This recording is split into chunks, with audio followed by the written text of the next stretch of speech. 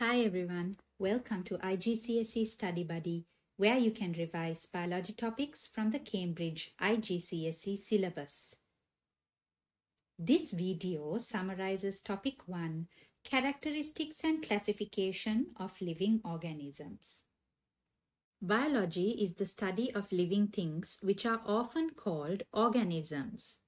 There are 7 characteristics that an organism must have in order to be recognized as a living thing. Mrs. Gren is going to help us with this. Mrs. Gren is a mnemonic that may help us remember the 7 characteristics of living things. M stands for movement. R stands for respiration. S stands for sensitivity. G stands for growth. R stands for reproduction, E stands for excretion, and N stands for nutrition. Movement is an action by an organism or part of an organism causing a change of position or place. Respiration is the chemical reactions in cells that break down nutrient molecules and release energy for metabolism.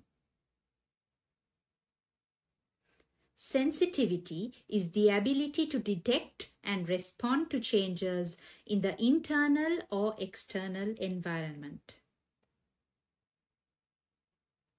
Growth is a permanent increase in size and dry mass.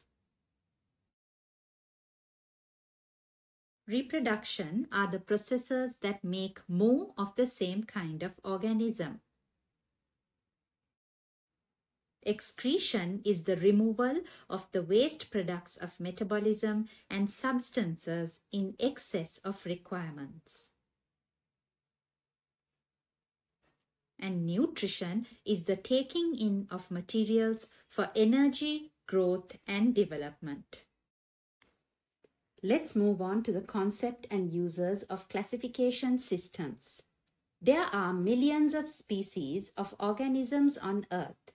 What is a species? A species is described as a group of organisms that can reproduce to produce fertile offspring. These species can be classified into groups by the features that they share. For example, generally all mammals have hair or fur, are warm-blooded, and give birth to live young. Next, we must know what a binomial system is. The binomial system of naming species is an internationally agreed system in which the scientific name of an organism is made up of 2 parts showing the genus and the species.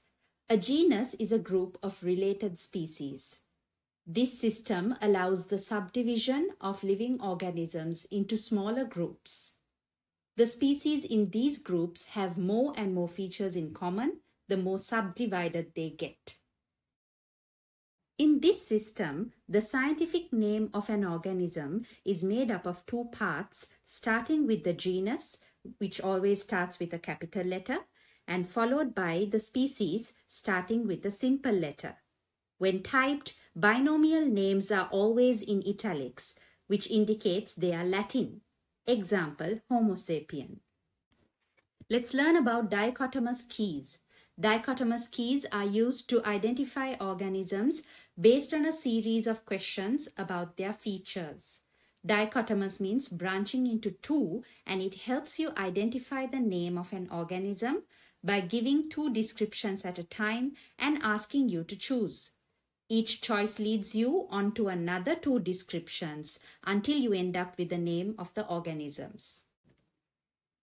Let's look at an example of how we can use dichotomous keys.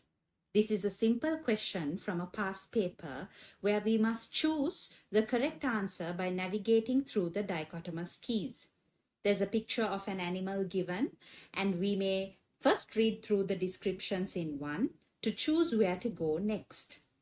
The 2 descriptions are body covered with scales and body covered with hair. By looking at the picture, we can see that this organism's body is covered with hair, so we must go to 3. The descriptions in number 3 are has webbed feet or does not have webbed feet. You may notice that the organism has webbed feet. Therefore, the answer is C. Now let's understand what classification means. Classification basically means putting things into groups. The main reason for classifying living things is to make it easier to study them.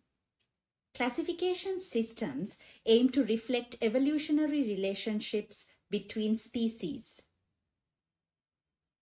Traditionally, organisms were classified based on the features that they shared. So it was understood that the more features they shared, the more closely related they were. However, this method of using similar physical features of species to categorize them has its difficulties and is not enough.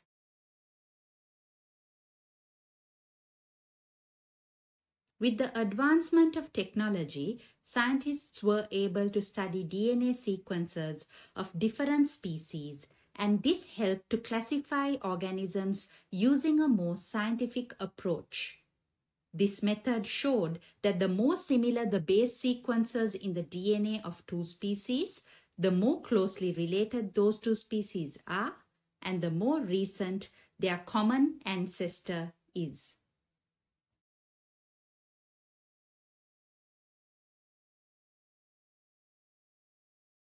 The first step to classify living things is to put them into one of 5 kingdoms. They are animals, plants, fungi, prototists, and prokaryotes. Let's take a look at animals first. The main features of all animals are they are multicellular or made of many cells. Their cells contain a nucleus but no cell walls or chloroplasts. And they get their nutrition by eating other living things. Here's a picture of an animal cell. As you can see, they have a nucleus, cell membrane, mitochondria, ribosomes, and cytoplasm. The next kingdom is plants. Main features of all plants are they are multicellular. Their cells contain a nucleus, chloroplasts, and cell walls made from cellulose. And they get their nutrition by making their own food through a process called photosynthesis.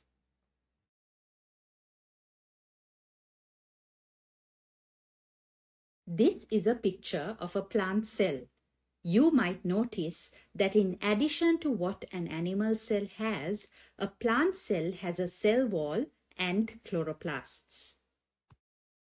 Next, let's take a look at the main features that help to place organisms into the kingdom of fungi. A mushroom is an example of a fungus. Fungi are usually multicellular. Cells have nuclei and cell walls are not made from cellulose. They feed by saprophytic nutrition, that is on dead or decaying material, or parasitic nutrition, that is on live material. Here's an illustration of a fungal cell. They have a cell wall, but it's not made of cellulose like in the plant cell. The main features of organisms in the protoctist kingdom are most are unicellular, but some are multicellular. All have a nucleus. Some may have cell walls and chloroplasts. Some get their nutrition by making their own food through photosynthesis, and some get their nutrition by eating other living things. Here are some examples of protoctist cells. As you can see, some may have cell walls and chloroplasts, and some may not. The final kingdom is prokaryote. Bacteria is an example of prokaryotes. The main features of all prokaryotes are they are often unicellular. Their cells have cell walls that are not made of cellulose and cytoplasm, but no nucleus or mitochondria. Here's an illustration of a typical bacterial cell. As you may notice, a bacterial cell doesn't have a nucleus. Instead, it has strands of DNA and plasmids. Okay, now that we know something about the 5 kingdoms, let's dive into the animal kingdom and learn how organisms within the animal kingdom can be further classified. 2 major groups within the animal kingdom are vertebrates and invertebrates. This diagram shows that vertebrates can be further divided into mammals, birds, reptiles, amphibians, and fish. And invertebrates can be further classified into myriapods, insects, arachnids, and crustaceans. Let's learn about vertebrates first. Vertebrates are animals that have a backbone.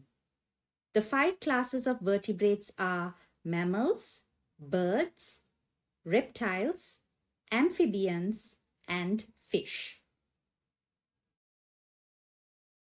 The first group, mammals, may be very familiar since we humans also belong to this group. Some characteristics of mammals are they have fur or hair, young feed on milk from mammary glands, their heart has 4 chambers, and they have different types of teeth, which are incisors, canines, premolars, and molars. Cats and elephants are examples of mammals. The next group of vertebrates are birds. Some characteristics of birds are they have feathers, they lay eggs with hard shells, they have a beak, and they have wings instead of forelimbs. Some examples of birds are toucan, parrot, and flamingo. Reptiles are another group of vertebrates. They have scaly skin and they lay eggs with rubbery shells. Snakes, crocodiles, and turtles are some examples of reptiles. Amphibians are vertebrates that live on both land and water. Some characteristics of amphibians are they have moist skin without scales, eggs are laid in water, larva lives in water so they have gills, adults often live on land so they have lungs. Frogs and toads belong to this group.